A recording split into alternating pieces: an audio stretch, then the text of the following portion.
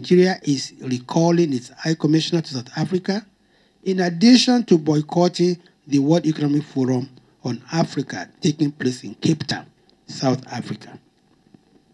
The Nigerian government is also ready to evacuate Nigerians willing to return home from South Africa, in addition to other measures being considered to decisively tackle this cankerworm.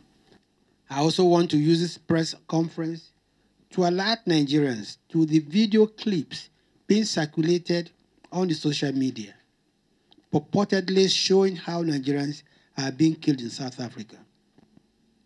3 of such videos come to mind. The first is a video that shows a man who has been set ablaze, trying to escape. And those circulating the video identified the man as a Nigerian. This is not true. Another video shows those said to be Nigerians jumping down from a multi-story building that was purportedly set on fire by xenophobic attackers in South Africa. This again is not true. Those who are circulating these videos should immediately desist from doing so. Apart from inflaming passion, the videos are also complicating the efforts of the government to calm frayed nerves at home in the wake of the xenophobic attacks in South Africa.